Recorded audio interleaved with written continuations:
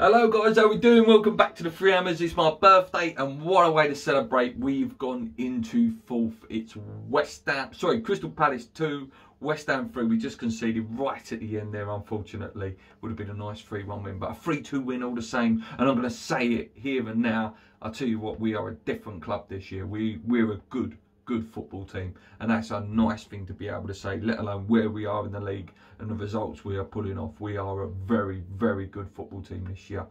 That is 6 wins on the bounce, 7 undefeated. What more could you want? What more could you want as a West Ham fan at the minute, apart from going to buy a striker in the next few days, so we've got someone there for cover if Antonio does break down at any point. I'll tell you what now though, that Liverpool game at the weekend is massive. It's huge game in terms of where we can go and what we can start to believe and what we can start to hope for this season. So let's just go through it a little bit. So obviously it was back to, you know, your usual players in, 7 changes from the Doncaster game. It was back to a sort of what I would consider our first 11. Palace did have Zaha back, and you know, right early on into the game, Zaha did make it 1-0. Again, bit poor defending, backing off, but you know, we all know Zaha's got that quality to put it in, and he did make it 1-0. And I was really frustrated at that point. I was like, oh come on guys, this is a team we've got to go and beat. Didn't take long though. The ball was played in, and Antonio just did so well. He gambled, he carried on running, and he was able to flick it back onto Souček's head for 1-1. Big Tom with another goal, which is just brilliant to see. How good is that man, and what a bargain that man is, and how much is he worth now?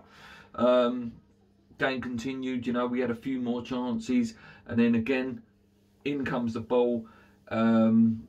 I think, what was it? It was seen whether it was Antonio offside or an Antonio handball, and then who does it fall to again? Big Tom again, and we're 2-1 up.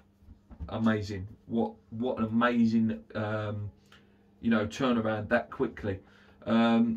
We could have been 4-5-1 up at half time. Antonio had a few. Cresswell had one where he scuffed the shot and it fell to Antonio and it just didn't go in. There was one where that was the same one actually where Fornell should have hit it. There was another one for Souček. There was just so many chances. I couldn't write them all down. I couldn't remember them all. There was just so many in that first half where we should have been out of sight. I thought Said Benrahma was just unplayable at times tonight. Dropping the shoulder, the passing was there, just the clever intricacy, the way he gets out of trouble. I thought Soufal was fantastic down that right hand side today. Just brilliant all over the pitch, to be honest with you. So 2-1 up at half time was brilliant. And we was definitely, you know, the better team, and again just needed that next goal to really get my you know, calm me down a bit. Second half started. I thought Palace were the better team for you know, the first sort of good 15-20 minutes of that half. Just seemed to be controlling the game a bit more. Again, we kept going though, didn't we? And then Craig Dawson eventually, again, Craig Maldini as I call him, put the header in and made it 3-1. Again, we'd missed a couple of chances before that as well, and just lucky, just unlucky.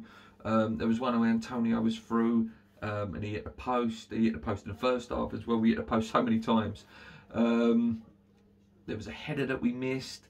I remember Benrahma, I think, did he put one across, and then Antonio just missed it, and then Benrahma was nearly there for the follow-up.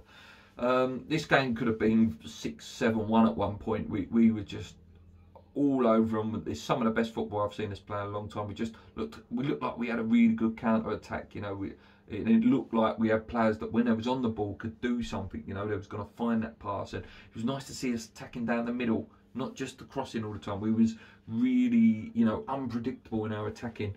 Just a fantastic performance. Yarmolenko came on for a bit. Fredericks come on. You know, just to change the legs up a bit, and I did. That's the only thing I thought Moyes was like, come on Dave, just bring them subs on, just don't throw this away now. Didn't really have to do much defensively. They put in a fantastic shift. Eze, you know, looks like a really good player for them, and he was causing us trouble for a lot of the game. They did score right at the end there. Michy Batshuayi, you know, the man who's always linked and always turns us down. You know, not that I want him now, but back in the day, he was one that was always linked to us, wasn't he? Yeah, and he's just put it in there just to rub the what, you know, 3-2 makes the result more respectable for them. But I think, you know, that should have been 4s and 5s, that game. We were just so good today. As I say, we go into 4th above Liverpool, at least for tonight. You know, they play Tottenham tomorrow, so a draw probably a good one. Again, we'll be, you know, be level on points when they'll go above us because of goal difference. So I'll take the draw in that game. You know, and then we go into that game against Tottenham. Against Liverpool the weekend, and who knows? Who knows? Tell you what, if Liverpool could pick a couple of teams they wouldn't want to play at the minute, I bet we would be in there. Probably City, Man United, and us are probably teams you would not want to play at the moment. Anyway, guys, let me know what you think of the game. My man of the match was Said Benrahma. I thought he was fantastic. You know, very close with Thomas Souček as well. You know, 2 goals. Like I say, what is that man worth now? 45 million, 50 million? Or am I getting a little bit too excited? I think a proven goal scoring midfielder in the Premier League, God knows how much he's worth now. Anyway, keep believing. Come on, you Irons. Champions League, who knows? Whoop, whoop. Let's go.